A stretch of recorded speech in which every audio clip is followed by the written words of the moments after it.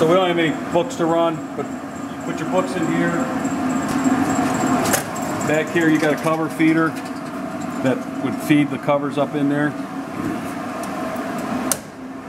So we'll just cycle the machine, show you everything works.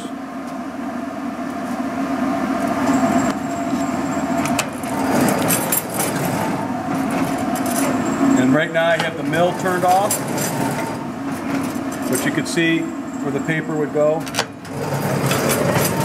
It would drop your book out down here.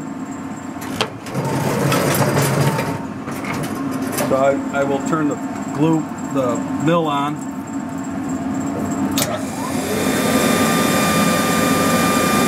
Can you see the head spinning?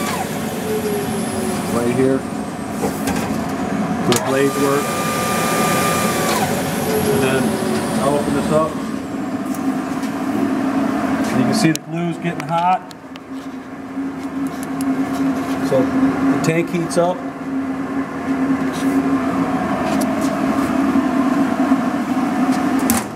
All the safeties work.